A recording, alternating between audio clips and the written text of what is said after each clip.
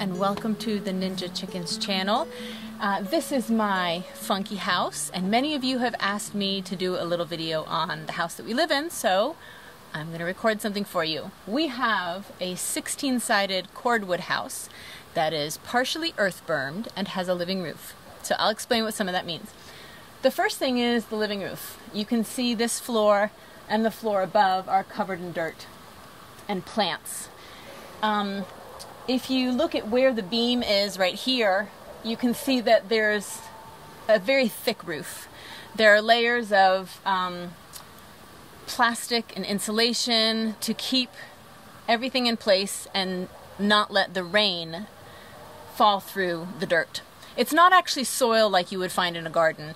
It is mostly, what is it called? Vulcanized or puffed slate. It's rock that's been heated to a high temperature, and it makes it very light. So it allows the water to drain through easily so that it doesn't hold a lot of heavy moisture on top. So I think it's 75% puffed shale or autoclaved shale and 25% compost or dirt. And so the plants that grow up here have to have very small root systems so that they don't dig down deep into the roof, and also be very drought tolerant because they may not get a lot of moisture. So mostly we have what are called sedum. There are tons of different types of sedum, so we can grow the sedum up here in different patches and get different colored flowers and different fall colors. We've also got a few herbs up there. Thyme grows really well. Yarrow grows well. Drooping onions grow really well. So we've got a few different things. And the benefit of having a living roof is, one, it cuts down on our carbon footprint. We're putting oxygen back into the air. It also has really good insulation. So in the winter, it helps keep us warm. In the summer, it helps keep us cool. And one thing that we found out that we didn't realize was going to happen is after we put the dirt on the roof, basically, before we started planting things. It was about the same time as we were painting the house, and all of a sudden we had no phone signal. And my first thought, of course, was, what was in that paint? What kind of nasty chemicals did they have in the paint that makes it so that we can't get our phone signal anymore? But it wasn't that. It was just that the roof was so thick that we couldn't get the electromagnetic frequencies, the phones, anymore. So we have to have a booster in the house to get a signal. But it also cuts down on the electromagnetic frequencies coming into the house. So, that is the living roof. Did I miss anything? The soil's 4 inches thick. Ah, the soil's 4 inches thick. That's called a shallow living roof. You can have a deep living roof, which is around 12 inches. And when you see, like, big businesses that have a living roof on their ceiling that have trees growing in them, that would be something that you could do with a 12-inch living roof. But the shallow ones, it has to be things that don't have a really deep root system, and it doesn't support as much weight. We had to have the roof specially engineered or signed off by an engineer to say, yes, it will hold the weight of this living roof, because it is more than a standard roof. It's 80,000 pounds when it's wet. Well, 80,000 pounds when it's wet. Yeah, so it's heavy. All right, so let's move down the stairs. So here is a really old Christmas wreath. This will go into a bonfire at some point. But here you can see what's called cordwood. So this is just like if you have a fire at home, a wood stove, and you get a cord of wood. That's the same thing here. Ours are just 16 inches long. So from here to the other side, it's about 16 inches. We cut most of the wood from our land and let it sit out for many months to dry well, so it would lose all that moisture and shrink before we put it into the wall. And you start at the bottom, putting a layer of what's called lime putty, which was sand, lime, and water. Right? Is that it? Toby's behind the camera, by the way. It's hydrated lime. Hydrated lime. Yeah. Sand and water. And we used white sand. Yeah, we used white sand because I wanted to make sure that it was as bright as possible, because when you've got the dark wood and dark sand or concrete or something that darkens it, then the inside is a lot darker, and we already had so much dark wood, I wanted the sand to be as bright as possible. So you put a layer down, and then you lay your wood along it longwise. So here, let me do this so you guys can see. I'll put it down here. Let's say these are 2 layers of your lime putty, and you're laying it down, and then you put your cordwood across it like this. So this is the outside of the house, this is the inside of the house. In between, there's an open space that we just dumped a bunch of sawdust and lime in. The lime helped keep down insects from getting through, and it also insulates the whole thing. You just pack it in there. So what shows up in the end is the white of this side, the white of this side, and the pieces of wood. Some people will use this as a way of creating a nice artistic display in their wood. We've done a few things in the house. We've also done bottles.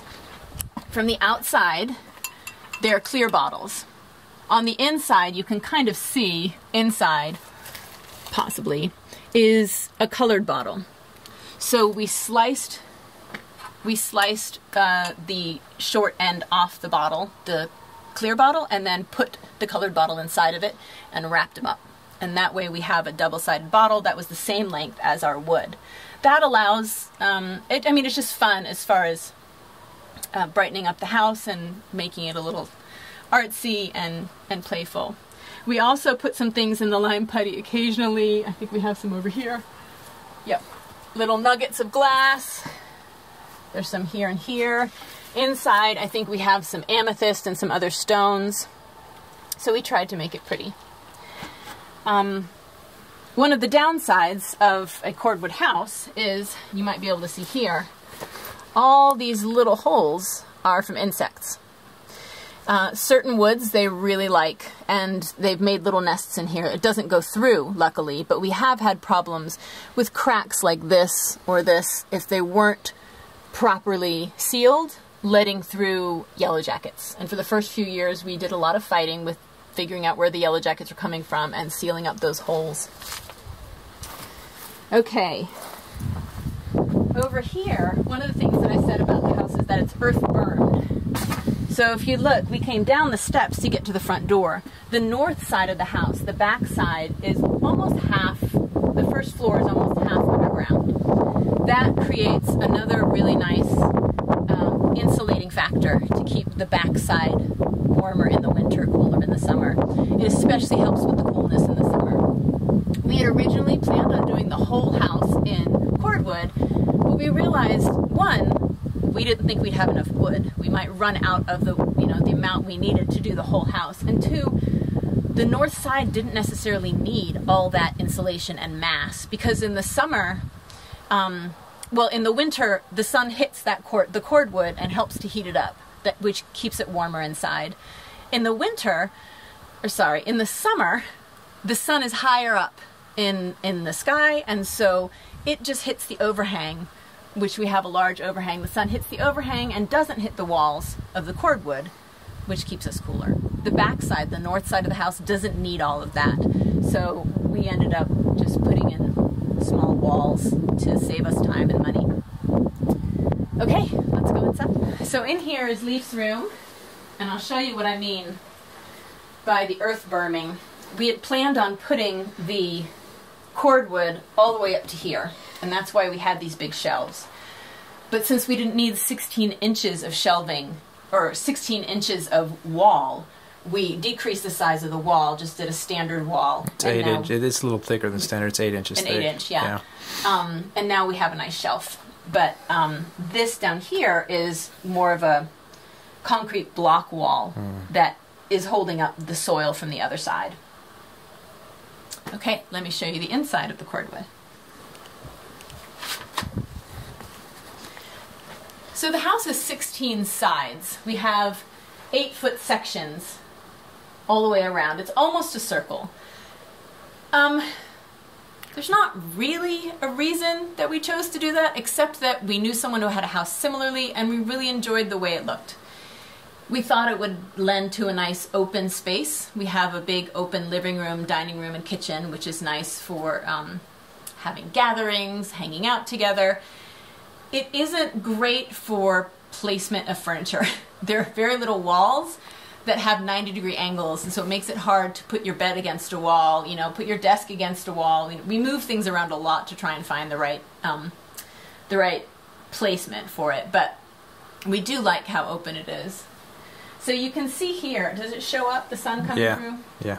Yeah, I'll show you in the kitchen later because that's where the sun is right now, but on the other side of these are white bottles, or clear bottles, and so that lets the sun shine through. This one over here is one of my favorites. My cousin sent me a fish bottle, and then we made some other bottles to look like bubbles coming up. We asked our friends to save some of their nice bottles when they had wine or drinks and send them to us, and then inside those bottles we have little notes from the people who sent them. We also put in fun things like this. This was a handmade brick with a paw print in it that I think was from my grandfather. Toby's grandfather. Yeah. Yeah. Okay. So if you look up, you'll see there is a crazy amount of geometry in the ceiling. We really didn't know what we were doing when we got into this. So we didn't realize how hard we were making it on ourselves to have so much geometry in the house. But now it's just beautiful. But there were like 22.5-degree angles for many of these pieces. We got a lot of our wood, almost all of the wood, from the local sawmill, so we were able to just get it raw and then bring in the, the big pieces to hold everything up. So when these were going up, we have 8 large posts around the inner hexagon and 16 large posts around the hexadecagon. I'm not sure exactly what it is. The 16 sides. And all the pieces had to be shimmied up into place because they're very heavy. It was kind of like Stonehenge when just these large pieces were up. And was it this piece? This one right here? It was the one in the kitchen, but one of these large posts, as they were, Toby and a friend were shimmying them up these ladders to get them into place, fell on Toby's head. And he said at that point, he was like, maybe I should just quit here. So let's see, the floor is a concrete floor, and underneath is, there's gravel and then rebar to keep everything placed, but within that rebar is many, many feet of tubes, water tubes, all throughout the floor so that we can heat the water with our solar panel. The water goes into a very large water tank, water heater. So it holds all that heat, and then in the winter we can turn it on to pump the water through the floors, and that helps to heat the floors. And since they're thick concrete, they hold that heat really well. In the summertime, we turn it off, and because they're in contact with the ground, they stay cool. So that's one of the ways that we heat the house. I wanted to show you the glass in the kitchen because now the sun's really coming through it nicely. This one is the only thing that's not a bottle. I really wanted purple in the walls, and I couldn't find any purple bottles, so I got a purple glass, drinking glass, and that worked out pretty well.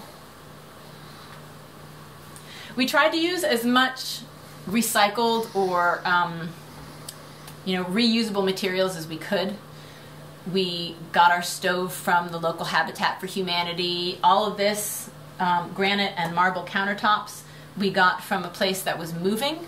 And they put an ad in the paper that just said, we're moving, we don't want to haul it all, you come take it and it's yours. And so we went there and grabbed as much as we could, and now have granite countertops. We had to, put little pieces here and there to try and make it fit in some spots, but we were able to reuse a lot of it, which is good. We also have a really cool piece in the bathroom. So this centerpiece right here, you can see it's a little different than the outside, is an old piece of oak that was from Toby's brother. It was a nice, thick, large piece, so we were able to cut the circle into it for the sink and then just reuse this piece from their land.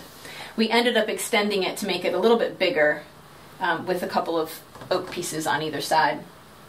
So this is the massive water tank right here, and it's hooked up to the solar panel outside. So it's a 119-gallon tank. I was way off. but still larger than the standard tank. Part of that is because in the summertime, the water gets so hot that it has to have a place to, cool down. If we turned on the water and didn't temper it with some cool water at the faucet, it would burn us because it gets very hot. So in the wintertime, the heat from the solar panel, or the heated water from the solar panel, gets pumped through the floor, through these right here, which we've got them all labeled, dining room, bedroom, and which area they go to. And that way, if we ever have a leak, which we haven't yet, we've never had a problem, or if we ever have some floors that aren't heating well, we can kind of figure out where it's coming from. But that's not been a problem for us. So the main heat we had hoped would be the radiant floor heating from the solar panels. But the problem is that on the coldest days, it's usually cold because it's also overcast. So if we have a run of 6 or 7 days where it's cloudy and cold, the sun's not heating the solar panels, the floor's just not getting heated enough. So we ended up having the wood stove. We thought it was going to be our backup, but it's actually our main heating source, and the floors help supplement. So it's just a little stove, but for the openness of the house and how well it's insulated, it heats us up just fine. So yeah, Toby and I started this. We broke ground in January, 16 years ago? No, sorry, 11 years ago. No. 12? We broke ground in January, and then while we were doing some building, also continued to cut wood and put that aside for the cordwood, and then finished 15 months later. We were moving in. We still had little touches here and there to go, but it took us 15 months to do the basic house. The longest thing really was the cordwood, because you could only build up to a certain level before everything would get too heavy and start sinking down. So you would build a wall slowly, let it dry until it was hardened enough that you could build the next layer on top of it. Because Kaya was between 3 and 5 at the time, I did a lot of the cordwood because I could lay a little bit, go do something else, lay a little more, do something else. And but it ended up taking us, we started that first and ended that last. It took us the longest amount of time. The cordwood is amazing as far as insulation. It's a lot of fun. Well, you can see up here I talked about, doing little designs with it. This is one thing that we did, the little rising sun. The biggest thing I think for the cordwood for me that is the negative is just the chaos of it. It's very busy to look at. If you imagine this whole wall being a solid color and a solid as far as texture goes, it's a very different feel to the house than the texture and the colors of the wood, which I'm actually not minding as much now. When we homeschooled both kids, both worked out of the house and were here all the time, toys and school stuff all over the floor, having chaos on the floors and on the walls felt like too much. But it seems like now that the kids are getting a little older, we both have our own workspaces, my husband and I, and the kids are going to school, it doesn't feel like as much. So we talked about actually redoing the cordwood walls and making stop. And doing something else, another type of sustainable thing. But we haven't yet. I'm not sure if we'll do that or not. For now, we really like it. And that's it. That's our house. I hope you guys enjoyed it. Hey everyone. I realized in editing the house tour that there were a lot of questions I didn't answer. So I thought I'd come back on here and touch on a few things that I thought I left out. The biggest thing is the roof. The living roof is probably the most different thing that we have on our house, and so I wanted to answer a few other things related to the living roof. Like leaks. Have we ever had a leak? We have actually had one leak over the bathroom, and really it was just we noticed some water coming in after big rain, and we got up, kind of figured out about where it was, and dug through everything. We dug through the soil, put the plants to the side, took out the insulation, and cut out any plastic sheeting, and found at the layer that's called bituthane, which is a kind of like a tar layer that is extremely sticky, and it helps to keep the water out. There was one part in that layer that was bunched up a little bit and folded over, and it was letting the water through. So it was simple enough. We just cut that out, put down another piece, and then put everything back in place. But that was the only one in the 10 years we've been here so far. Living roofs are supposed to last for many years if you take care of them. There are some that are on houses that have been around for 50, 60 years, potentially more. I'm not sure. I know that it's a lot more popular in Europe than it is here, and I'm pretty sure there are some that are a lot older than that.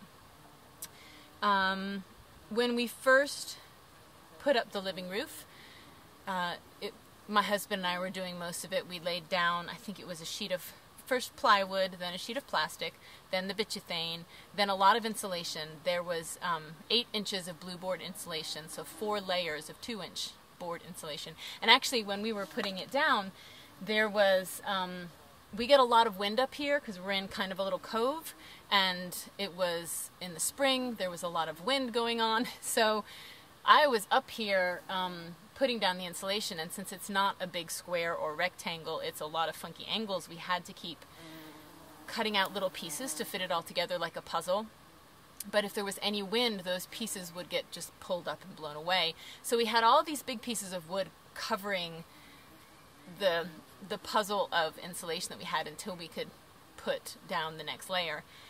And I was trying to secure some things. There was a big windstorm coming, and I was standing up here on the roof. I was the only one here at the time, and a gust of wind came and picked up some of the insulation that was holding a massive log on it. Picked the whole thing up and started coming at me. And I ran off the roof as fast as I could and realized I should not be up there, probably until I at least had some help and the wind was done. But yeah, there's been a few times that we've had some pretty big gusts of wind up here. Actually, that time in particular, it blew a lot of the insulation off the roof all over the yard. There were pieces skewered on branches up in trees like 30 feet high. It was a crazy windstorm. But once everything got weighed down by the soil, it was totally fine. And as far as the soil, it's, like I said, it's 75% a rock material and then 25% compost. So that allows a lot of the water to go through and allows for enough of the actual soil material for the plants to grow. But to get it up here, we were worried we were going to have to haul bucket after bucket of this material, and that was going to be backbreaking. So we were able to find a company, a landscaping company that has a mulching truck. So they would have a massive truck and this really big hose, and that's how they would blow the mulch around into people's gardens. And they said, sure, we'll blow the roof material up there. Well, they'd never done it before, and I don't think they'll ever do it again because they didn't realize what it would really take. It actually destroyed part of their material because this stuff is so sharp and much more heavy than what they were used to. They finished, blowing everything up on the roof. They helped lay it all out in the right, 4 inches all the way around, which was fantastic. But it's not easy to get this stuff up on a roof unless you have the right equipment. But once that was done, we had to plant all the little seedlings, tiny, tiny little plugs. We got, gosh, I don't remember how many hundreds of plugs. It just so happened that there is, about an hour from here, a company that deals specifically with green roofing plants. They bring them all over the country, but they happen to be pretty close. So he delivered them personally, came to our little open house when we first moved in. It was a super sweet connection. He brought all these great plants, and you can see some of them behind me. Hopefully you can see some of the different colors. We picked out as many that we thought would go well in this area, mostly sedum. There were a few that are actually carnations that would grow like low-growing carnations. Those died out over a few years. I'm not sure which varieties are still here and which aren't. We have many different varieties. They bloom different colors at different times. Some of them turn different colors in the fall, so it's really nice because it's like a quilt patchwork on our roof. But sedum is the most common plant. It has a low root a small root structure, so it doesn't have to dig deep. It doesn't have a big taproot or anything, and it does well in drought. So we'd put these tiny, tiny little plugs, like a single tiny little plant in, and they just keep spreading out over the years. For probably, well, for the first 2 years, I know for sure we had to weed all the time. We had to keep the grass and trees and other stuff from growing up here. And we had to water it. We had a hose up here, and we would just keep on watering to make sure that in the hottest part of the summer, they weren't drying out too much. After that, it's been maybe once a year that we get up here and we just make sure there's no grasses or trees or other things growing up here. The sedum, because it makes a nice thick mat, keeps seeds from taking root other than their own. We've had things up here like a lavender plant. I'm sitting next to what's left of a lavender plant. It actually grew up here for 9 years. Last year was the first winter that it didn't come through. But I mean, that's pretty old for a lavender plant anyway, so I've got a few to replant. We've had poppies up here. I actually have a couple of nopal cactus up here that are growing really well. And some things will seed themselves that I think will do okay, like violets are okay. The reason why I like plants like sedum is because they stay there during the winter. They don't lose their leaves and die back in the winter. And so if they don't die back, they keep that nice thick mat that won't allow seeds through. And that helps with the weed problem. So yeah, it's pretty much maintains itself at this point. If there's ever a patch that dies out, we can easily add more. Let's see. Obviously, since I'm sitting on it, we can get out and walk on it. We have access from the second story, and then we can bring a ladder to get up to the top roof. But we don't have to come out here much. When we first moved out here, we thought we'd make a picnic area and everything and have a spot to sit. But once the plants fill in, you don't want to walk on them. So it's not really the best place to be. But we do have some stepping stones if we want to come out here. What else? So as far as living roofs, some of the pros of having a living roof is you can grow food on it if you want. We do have a lot of herbs, and some people who have deeper living roofs will even have vegetable gardens and stuff like that out there. We could certainly put plant pots out here and they'd grow well because it's a nice sunny location.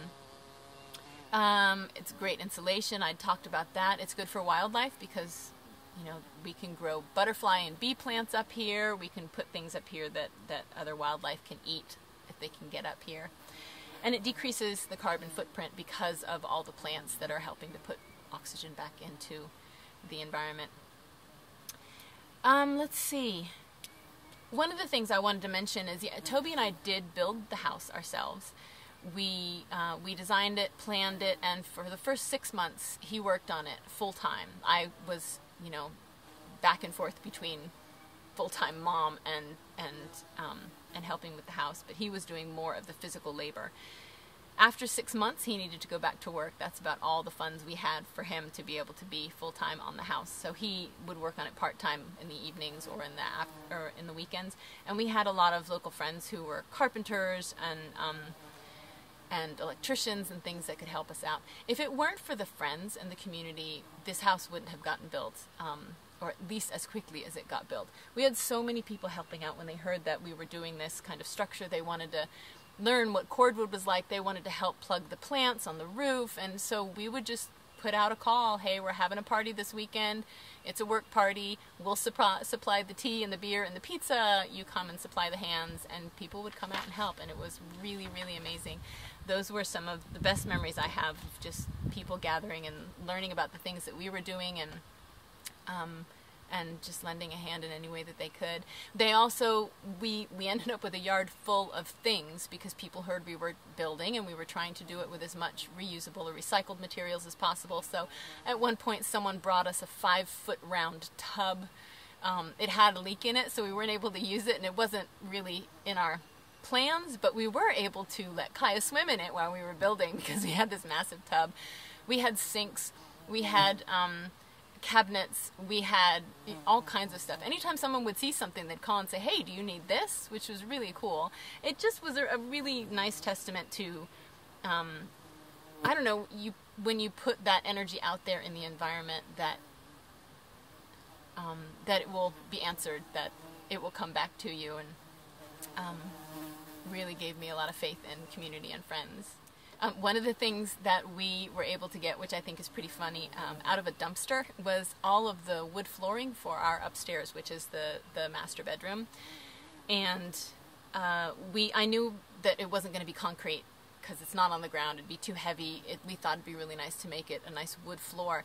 And there are a few wood flooring companies in our area, and one of them, when they have just extra pieces or things that didn't turn out right, they toss it in the wood dumpster. And they always say, you can always check the dumpster if you need stuff. So we would go there in the evenings, on the weekends, and we'd pull out pieces of wood.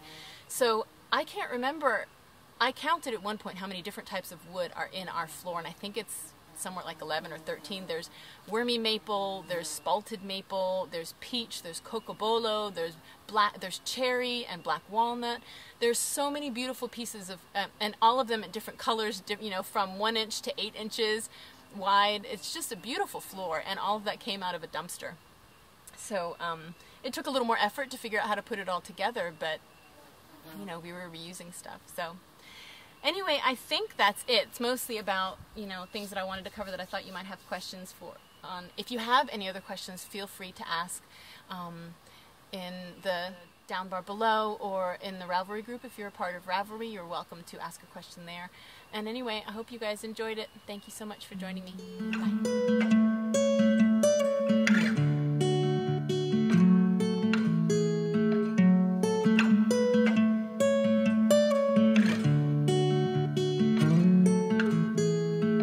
Don't be a stranger in the night. Take a chance for some romance. Don't cover your eyes. Willow trees know you better than anyone else. It's time you let your guard down for someone like me. I'd say I'm settled and pretty calm. I don't storm in the storm. If not me, then someone like me that knows what to do and how to take care of you. But most of all, that deserves you.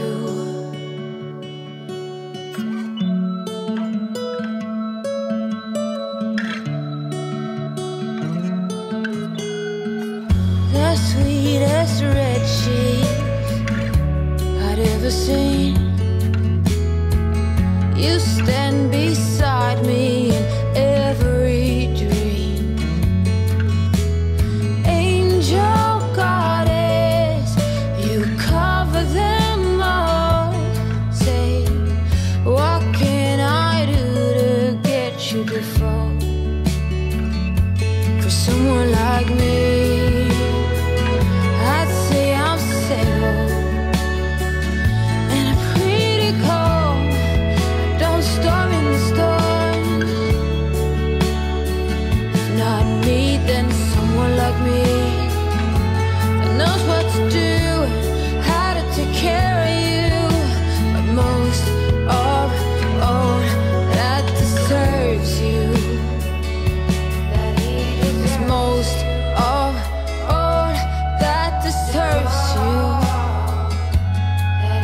It's crucial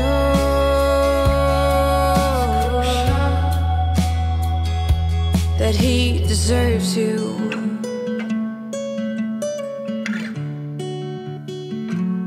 That he deserves you.